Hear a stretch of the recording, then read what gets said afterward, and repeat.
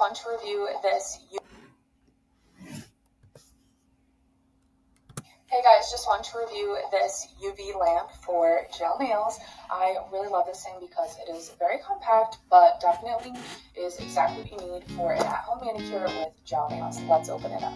So in the package, you will get the UV unit, and then you also get a cord to plug it in. So the cord is definitely plenty long enough for you to be able to reach a outlet that is not like immediately next to you. So that's really nice. It's not like a super short cord, which is great. And it basically just plugs in into the back.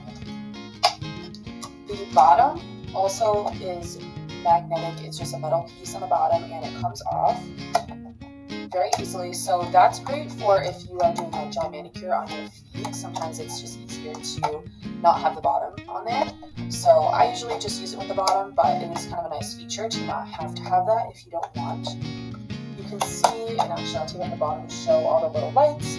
They have lights on the top, but also on the sides, which is just so crucial to making sure that your gel manicure cures evenly. So I find that this is really effective at doing that. Lastly, I will show the different options. So we have an on-off button, and then the best thing about this is that you can have it set on a timer. So depending on what kind of gel you're using, you might only need a 30-second cure or a 60-second or whatever it might be. So basically it has different settings. It has a 5-second, a 30-second, and a 60-second. So you can do like a flash cure if you want. And the best thing about it is you know that when you put your hand in there, it'll automatically turn on, and then it will automatically turn off after that time is up. So you don't need to question, oh, did I cure it long enough?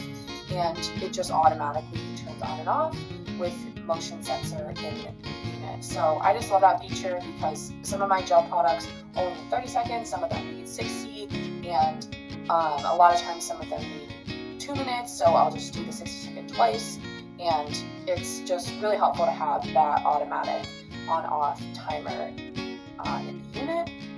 Again, there's plenty of room in here to move your hand around without hitting anything, so it's nice size as well. And I've found that with pedicure as well, it is a nice size too. So overall, I would definitely recommend this. I really like this unit. It has held up great over time, and I would